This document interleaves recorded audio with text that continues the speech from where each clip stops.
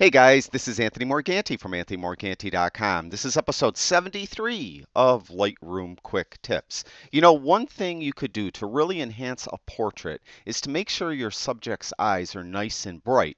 Now, you'd prefer to do that right when you're taking the shot. So if you're outside, maybe use a reflector to try to get some light onto your subject's face and on their eyes, or maybe use some fill flash to get some light in their eyes. But you might even do that, or maybe you just can't do that, and you'll get into post-production and you'll see that their eyes look a little drab.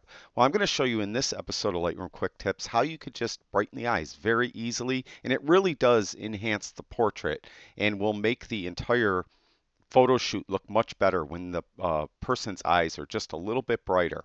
Now, I have this image here that I got off Adobe Stock, and it's a great photograph, but her eyes are a little dark, and we could just brighten them up a little bit, and you'll see how much it enhances the image. And all you need to do is get the radial filter. Now, there's all different ways you could do this, actually, but we're going to use the radial filter, and what you could do is just draw the little oval, an eye-shaped oval over your subject's eyes. And then if you come off the oval a little bit, and you'll see that you could tilt it. So you could kind of tilt it to match how the eye is shaped.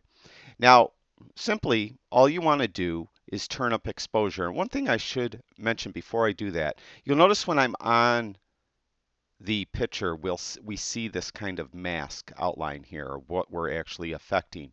If you could make this, I guess, behave in different ways. And what you do is you go down here to this toolbar. If you're not seeing the toolbar, hit the T key on your keyboard. It will turn that toolbar on and off.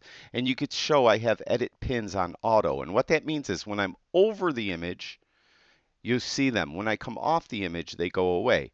I like it that way. You could have them so that they're always on. And I don't like it that way because they kind of get in my way, or always off, or when it's selected, things like that. I prefer it to have, as I mentioned, auto.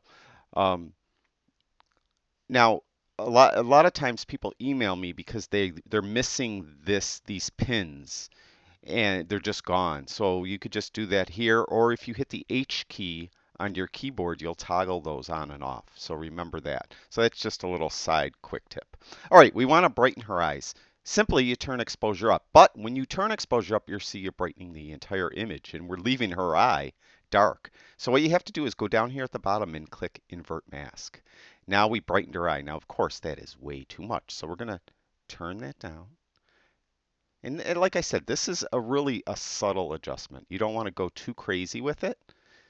And this is where I guess I tend to do it a little bit too much. But hopefully you're not like me and you don't overdo it. So let's say that this is good enough. We did the left eye. To bring it over to, well, her right eye, to bring it over to her left eye, the easiest way to do it is just hover over what you just did and right click with your mouse and click on duplicate. Now it duplicated what we did. Now you go up over it for the little hand to show, and we could drag that duplicate over to her other eye. And again, we could tilt it and move it around so it's on her eye properly.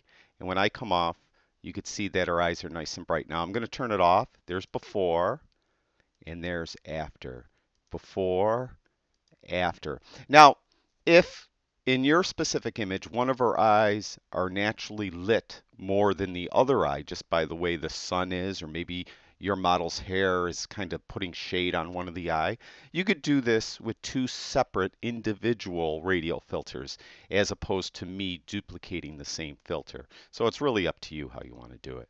So that's it. That's it for this episode of Lightroom Quick Tips. I hope that helps enhance your portraits.